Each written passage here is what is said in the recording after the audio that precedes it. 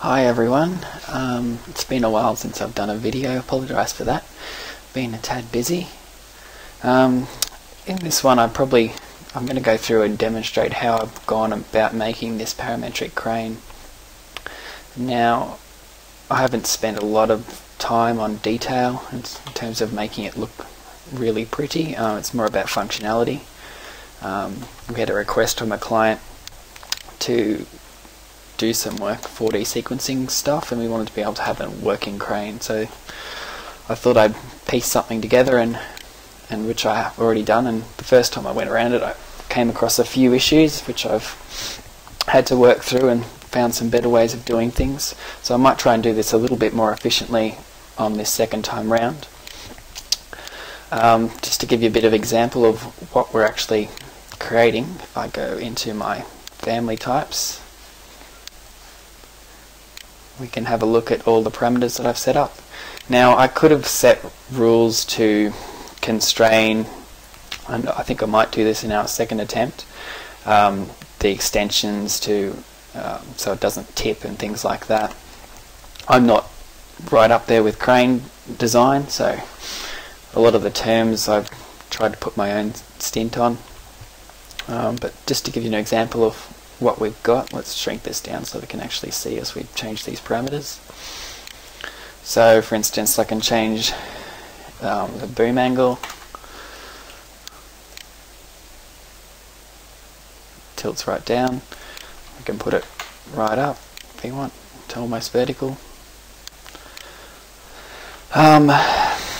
We could rotate, let's put this back on about 75.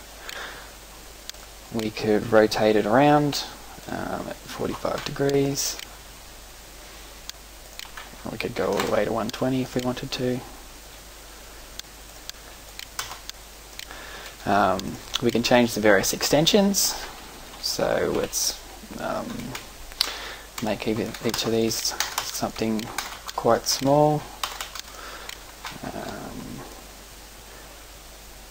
Just to give you an idea. So we can compress it right up, and we can also compress the cable right up to say 3 meters. And it gives you an idea of the parametrics we're talking about. Of course, all the materials are pretty straightforward, we can adjust those.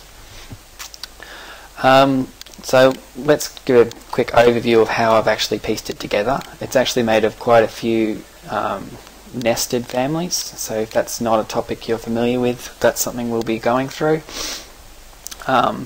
So initially we've got in here, you can see I've had to nest basically this entire component into this final family and link through all the parameters. As you can see, they're all linked. We'll go through that process and how you go about linking things. So let's look at what we've then got. In this one, we've got the body nested.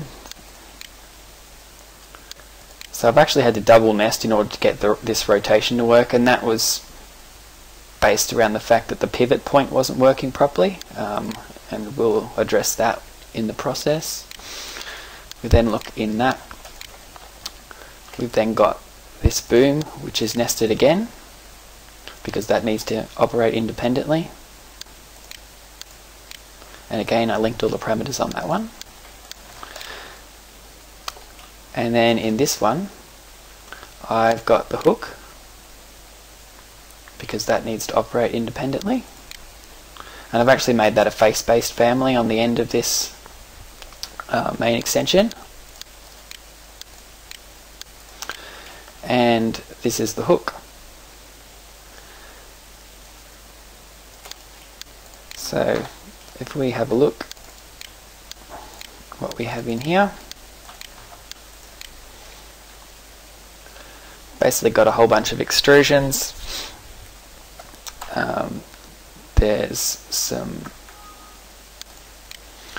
We've got a reference line that's constraining the cable length.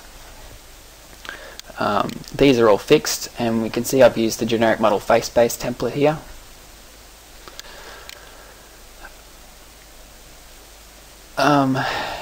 and basically I've controlled the pivot point of where this end point of this line is going to be sitting, and then I've controlled the length of that, and then I've got a parameter to control the angle. Alright, so that's basically what we're going to go through. We'll stop it there and then we'll start with this first component. So we're going to start basically from the very initial component and then work our way back through that. Once we've got all the families together, we can then piece it all together and get the crane working, and then we can put some rules on that to control whether or not it's going to tip and things like that. Alright, let's get started.